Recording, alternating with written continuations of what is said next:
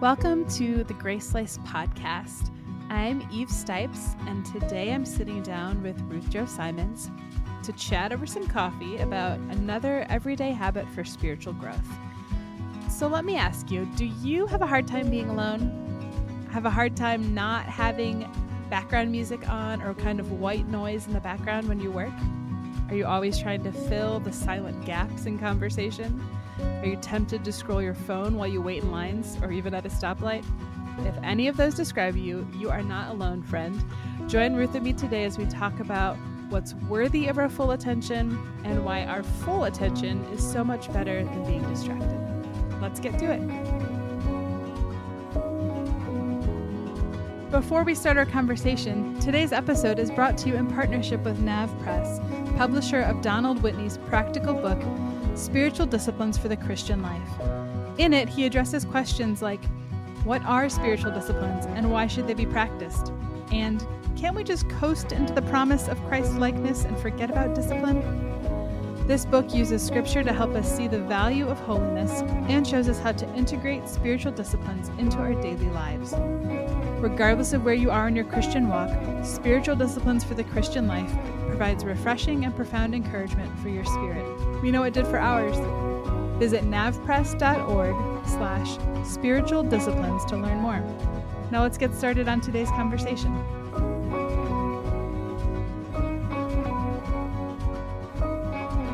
So today we're talking about the discipline of silence and solitude.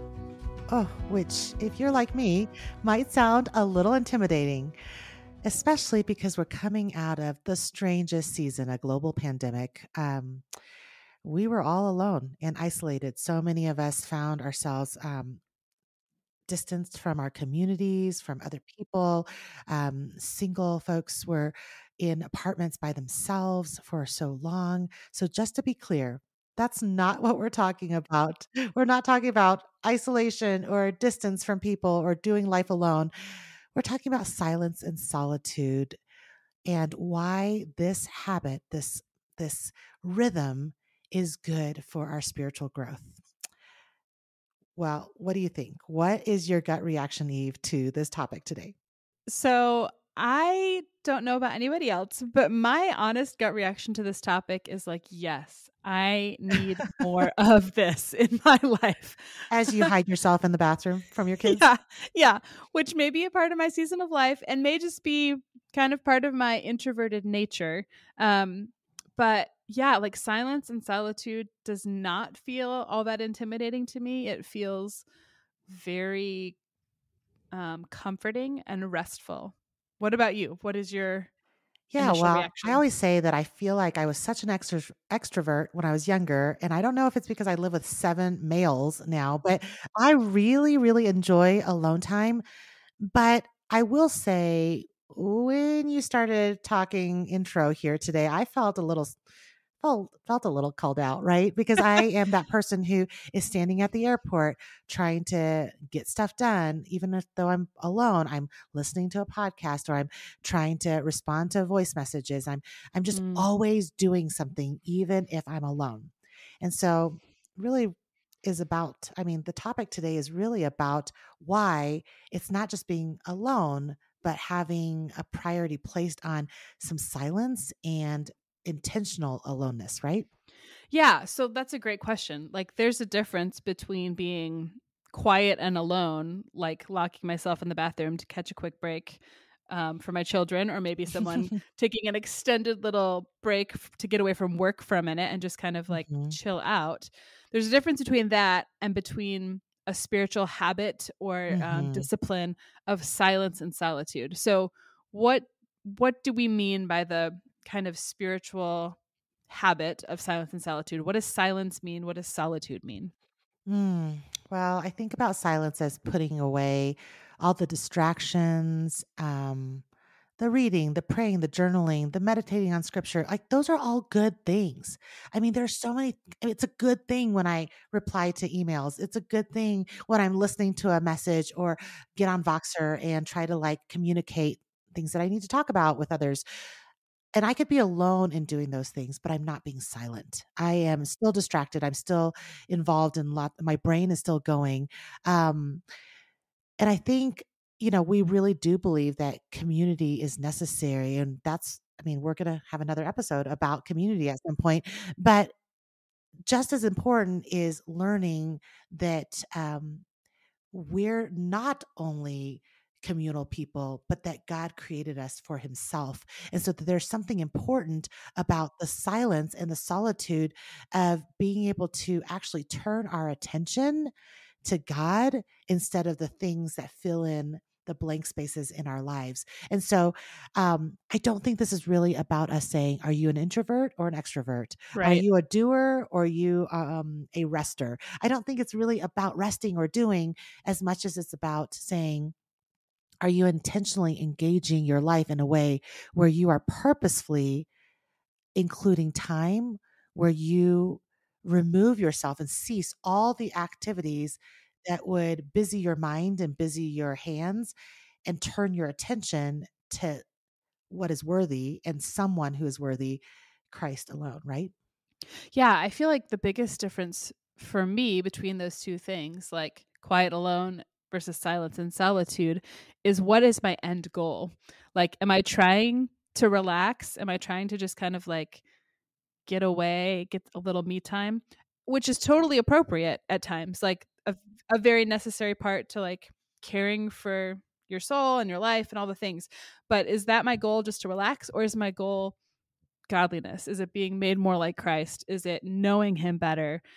So I think that's how I can distinguish in my own life. Like, am I just seeking peace and quiet or am I really trying to like engage my heart and turn my full attention without distraction to the Lord? Yeah, it's a difference between, like you said, relaxation or formation. Because Yeah. relaxation is absolutely great, but formation is something where you intend that the end result may not be immediate, but it's something where your choice in doing something, and which is what this whole season is about. This whole season is about this word disciplines that sometimes might feel a little intimidating, but we could call it habits or rhythms, but something we intentionally do so that we say, Lord, I'm going to just incorporate this in my life. I'm going to try to keep on doing it, be consistent in it, because I believe that you will form me in the practicing of this discipline. Yeah, that's a really wonderful way to put it. So, what's the biblical basis or example for these things as a spiritual discipline of habit or habit? Yeah. So I think we can start with the example of Jesus himself, right? In the Gospels, we regularly see him step away from ministry tasks that are clearly important. Like Yeah, he's several healing. times, Yeah. right? Yeah. He's healing people, he's preaching, he's engaging, he's talking to his disciples. And yet he takes time to like step away and be alone.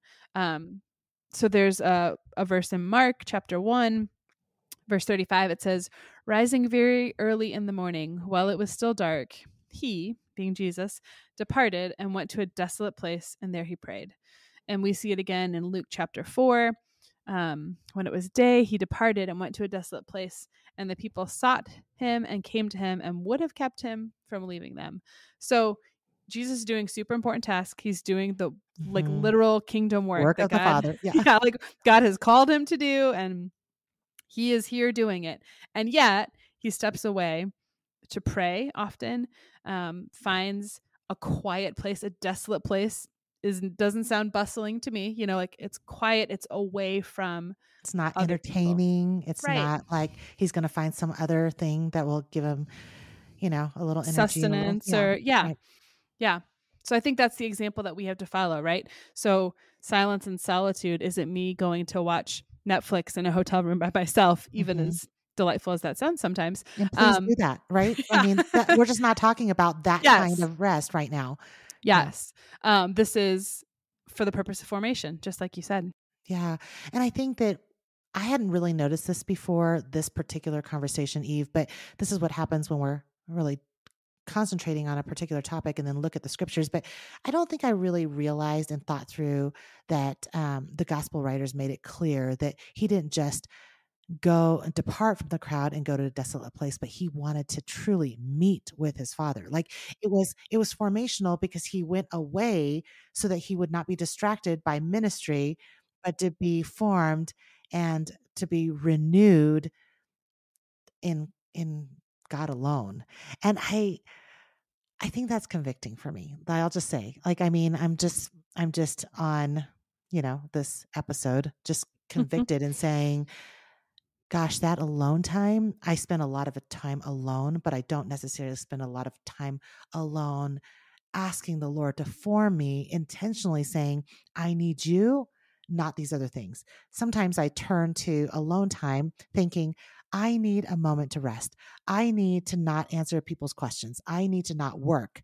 But it may not be formational in saying, I choose silence and solitude because I want to turn my attention to you, God. I want to actually think on, like what we talked about in the last episode of, um, the how formational it is to meditate on the word of God when that becomes part of your habit. And so that's why we titled this episode Worthy of Your Attention. Jesus' example points to something, or rather someone being worthy of full attention, that he needed to remove himself even of the good work he was doing, the fruitful work he was doing. He could have stayed at that work and probably even done more in spreading the gospel and sharing the work of the Father. He could have stayed at it and been like, but look how fruitful it was for me to keep on going. But instead he said, hey, God is worthy of my attention. My Father deserves my full attention. I need to remove myself from even the good work to apply myself fully in silence and solitude before him. Yeah, and that formational time really ends up being the fuel for the ministry that he does then, right? Yeah. Like there's a real connection between the time we spend alone and what we do in that time alone and what we're able to do then when we're back in community. Like Yeah, that's good. we can't do one really well without the other. In the spiritual disciplines book that we have been working through and we've referenced a couple times, Donald Whitney has this great quote. He says, "What we are when we are alone is what we really are." If we habitually seek God and his perspective through his word when we're alone, not just at church or when with other Christians, then we may be hopeful that we do know God. And I just think, man, Wow. ew, like what we are when we're alone is what we really are. And that fuels everything else we do. Like Yeah. if we can't be quiet and still and alone with the Lord and give him our full attention, Mhm. then what hope do we have to be effective for the long term with other people? I mean, we can make it till we break it, but not for the long haul. I think what is exposed and revealed when we're alone is really telling, right? I mean, we can as simply put, the pandemic of 2020 carried into 2021 revealed a lot about each of us, right? We saw where we look for worth and happiness and distraction when bars close down and we can't travel, or when kids can't go to school for the day and families are stuck in the same house together. No one's saying that those were ideal circumstances and we should have all been feeling great, but that sometimes it exposes the areas in which we're covering up with more distractions, more things that will just soothe and put a balm over it, a little band-aid over what really is hard. And so I think Donald Whitney's point there is so good, is so memorable, that what we do when we're alone is really who we are, because it either puts on display when we're alone in silence, when we don't have things playing and going and there's not a lot going on, it really exposes where we turn to and what we Mhm. really think is truly satisfying, right? Yeah, and it's like we may not realize how restless we are Mm, until we're kind of forced into or we choose to try and practice this discipline or this habit of like silence, yeah. solitude. All of a sudden it's going to expose like, wait, I feel really restless, or like, where's my phone, or Mhm. why does this feel so strange? Like pausing and stopping and recognizing, A, I feel restless, and B, the only way that that's going to be like actually comforted or soothed is in Christ and in his presence. We may not ever get to that point if we don't stop and put away the Yeah. distractions. So let's get real practical here, because I think what the part that feels confusing and maybe intimidating about all the spiritual disciplines, right? All of those things it's always that feeling of like, well, how do I do it without it hurting too Yeah. much or without it costing too much? Or Yeah. because the idea of the word discipline basically means that it's going to kind of be costly and kind of hurt. It Mhm. wouldn't be a discipline otherwise. It would just be called human Fun. nature. Fun. It would just be called fun. I don't think we would. The Okay. spiritual funds. No. Let's do a whole episode, a whole season on spiritual fun. I mean, really, it it all results in true joy, Yes, the true absolutely. longing of our hearts. But it's called a spiritual discipline because by birth, by nature, our bodies and our minds and our souls want to go a direction that we lead that Yep. is kind of not surrendered to God, does not submit to God's ways, and really left up to ourselves, our whole trajectory in life would be work harder, work faster, never stop, earn your way, Mhm. squash people along the way as long as you come out on top. And that's Yeah. not just for overachievers. That's just our human nature is like, Yeah. I want to be seen, known, and loved, which is not a bad thing to want those Mhm. things. We're made to want those things. But we think that the only way to be seen, known, and loved is if we go do it our way. And so Mhm. it's a discipline because it's us realigning our lives. All the episodes of the season are for us to say, how do I incorporate the spiritual discipline so I realign myself with what is true? And this week we're talking about what is true can't always, like, we literally can't even find awareness for what is truly satisfying until we stop and Yeah. cut out some of those other distractions. So let's get practical because and I'm not gonna answer this. I'm gonna put it back on you. Oh, So, great. Thanks enjoy, for that. enjoy. But my question is, Eve, so is this something we can accomplish in, 60 seconds? Is it enough to be silent and have silence and solitude for 60 seconds? Or do we not really understand the true effects of this until we take out the kind of time that feels a little more costly, like 60 minutes? Or Mm. do we go away like Jesus did on his 40-day journey in Matthew 4, right? Where Mhm. he like goes away literally out into the wilderness by himself and is ultimately tempted.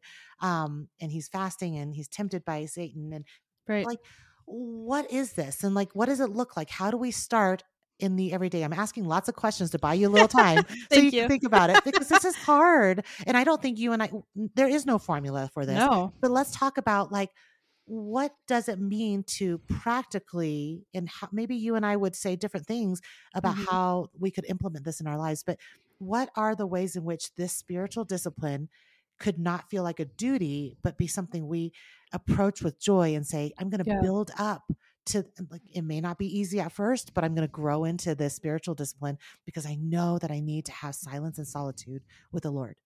Yeah. Well, I think it's a lot of those things in combination. So I think that Mhm. it can be 60 seconds and I think it could be 2 days. Like Mm, there's a range and they serve different purposes, I think. So in yeah, the flesh in that the out. yeah, in the Whitney book he talks about minute retreats and I Mm, remember mhm, thinking like that sounds so weird.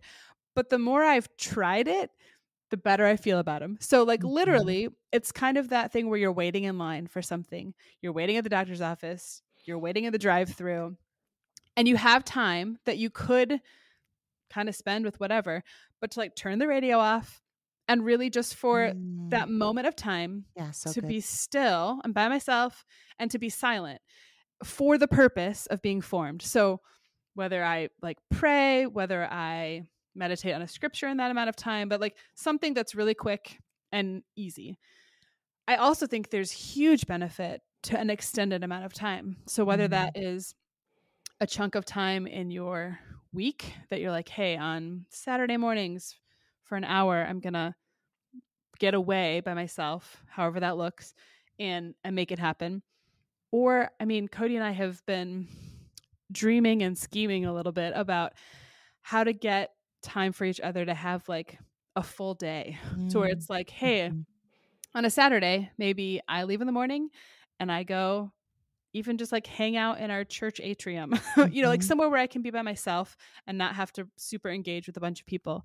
Um, and all of those things, whether it's a minute or a day, take a lot of intentionality. I think Totally. that's the Yes. discipline part, because you Yes. have to plan for it and you have to Mhm. make arrangements for it. We are almost never naturally in ourselves or in our schedules going to be like, yeah, I've just got time that I'm No, by right. myself and Right. it's quiet and I'm going to choose to use it for this purpose. And usually our minds are cluttered, right? I mean, Yeah. we just talked about how at the top of the show that you are wired to think about logistics all day long. You're Mhm. constantly thinking about when bedtime is, what's the next doctor's appointment for Yep. my kid, and what we're going to eat for Eat dinner. tonight. Yeah. Yeah, and I'm constantly thinking about all the work that God's given me to steward, everything Mm. from the work in my home with my 6 kids to the work with my husband, because I don't want our Mhm. relationship to fall apart, the work with my team and through the business, the work of writing and speaking. So it's always work, work, work, work, work, right? Yeah. So for me, it's really easy to maybe even be on mission and at a hotel room because I'm going to speak the next day. And one of the things I've learned to do is not turn on the TV Mm. and not go answer emails. And sometimes I don't even call you, Eve, even though you're the first person I'd call to like check in and talk through things.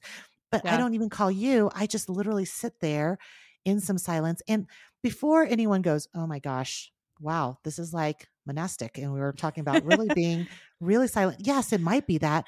But you know what I do sometimes that's not even about, because I know for me, it could even feel like more doing if I'm like, I need to do my quiet time. Now, absolutely Yes. do your quiet time and have time in the word if you haven't been able to find time to meditate on the word of God. But honestly, for me, sometimes silence and solitude really looks like staring out the window and Mm. observing what God has done in Yeah. creation. Sometimes it means that I get my shoes on and go outside.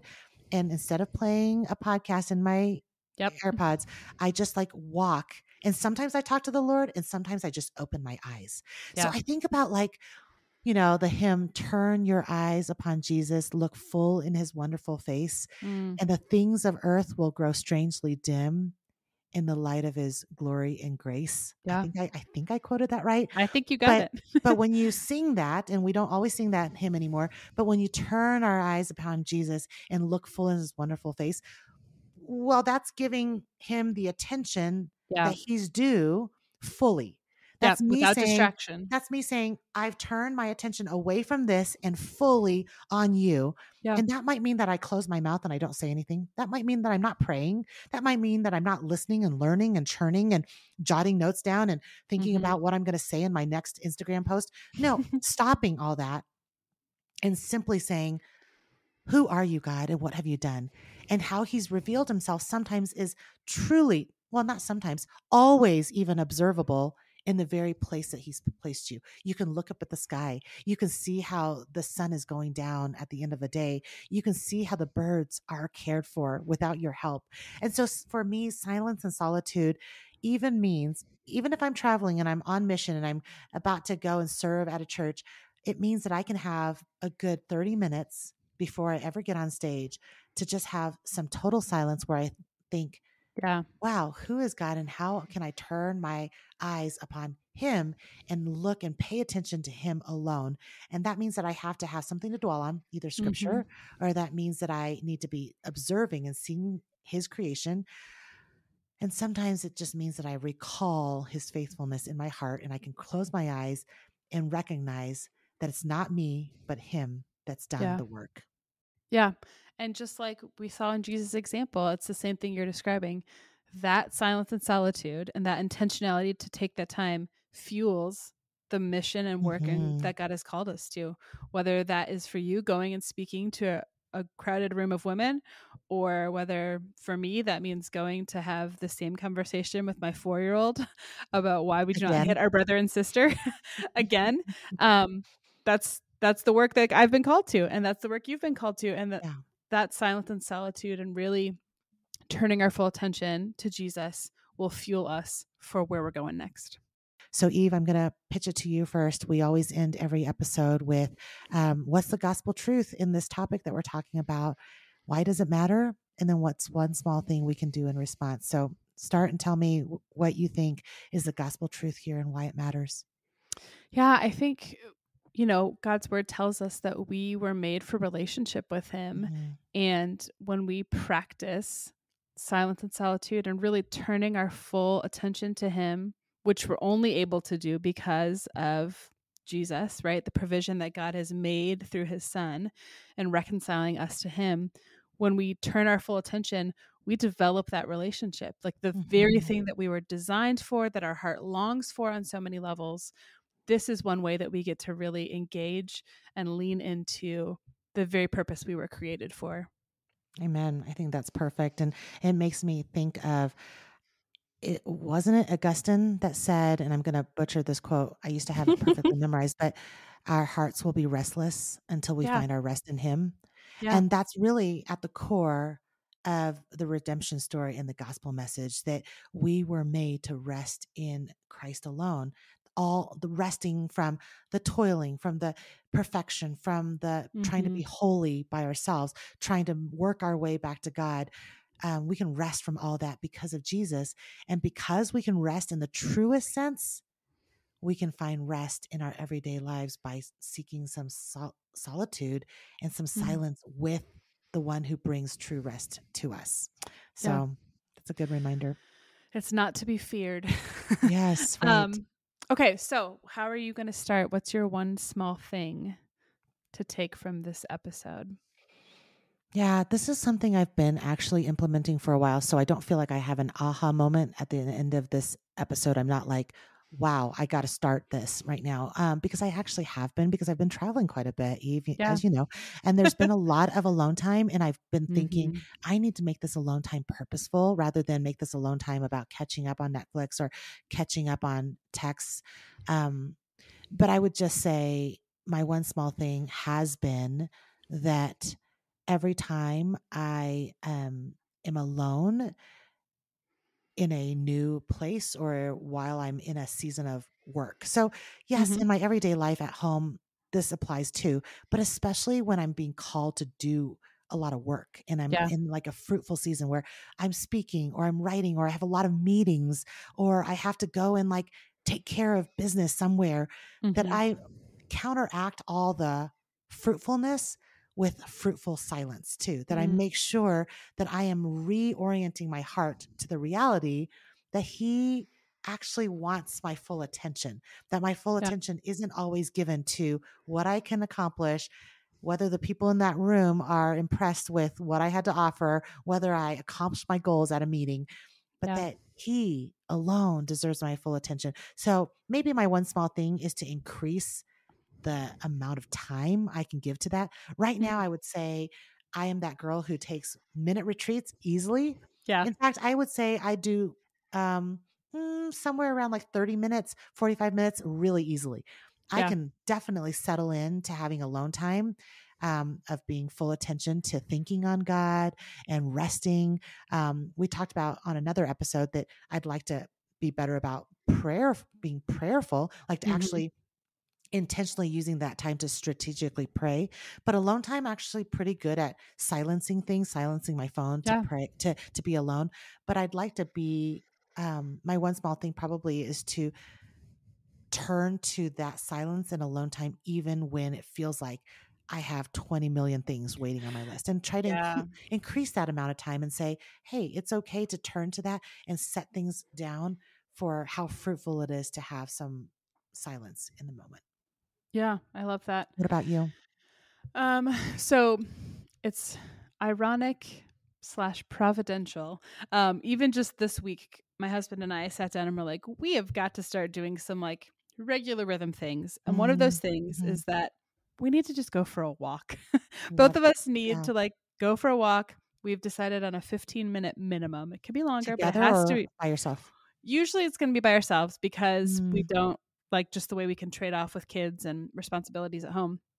Um, so I have been listening to an audiobook, which is so mm, fun, but mhm, I think I need to take a silent walk. Like I need to mm. walk with that intention. If I'm going to build that in as a habit, um, then I want to attach some like spiritual formation to it. So And the discipline of it, it's hard. yeah, It's so to hard not to get not put further the ahead. earbuds in. Yeah, Right. just I'm gonna be still. I'm gonna take in what God is doing in creation and Mm, be quiet. So I love it that's so my much. So, friends, can we encourage you to try this discipline, try this habit, try this rhythm in your everyday life? Whether it starts with a walk outside without your headphones in, or just listening to your surroundings and praying, or actually planning a few hours or days to get away and seek God intentionally and giving Him your full attention, allowing for Him to refuel you and provide vision for your next few months. We encourage you to just be intentional. Do whatever it takes to start with one small thing that will lead you down the path of incorporating this discipline in your everyday life. Thanks so much for joining us. If you enjoyed this episode, we would love for you to send it to a friend or share it on your social media platform just to invite other people into the conversation. Maybe start a new conversation for you with your roommate, your friends, your small group, all of those things. If you have a moment and want to leave a quick review for us, that would be helpful too, to help invite other people into the conversation and be able to find us more easily. Thanks so much for joining us.